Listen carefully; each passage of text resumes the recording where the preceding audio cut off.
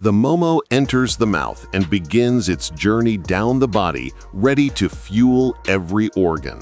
Inside the stomach, the momo is broken down by acids and enzymes into digestible nutrients. Nutrients from the momo are absorbed through intestinal villi into the bloodstream. Nutrients travel through the body, lighting up organs and muscles with fresh energy. Nutrients reach the brain, activating neurons and enhancing focus and memory. Blood delivers nutrients to muscles, strengthening fibers and boosting performance. Healthy nutrients feed gut bacteria, supporting digestion and immunity. Energy radiates from the body's core, fueling strength, movement, and vitality. The stomach reacts. Tissues inflame, signaling discomfort from heavy or spicy food. The immune system reacts. Skin inflames, showing a defensive response.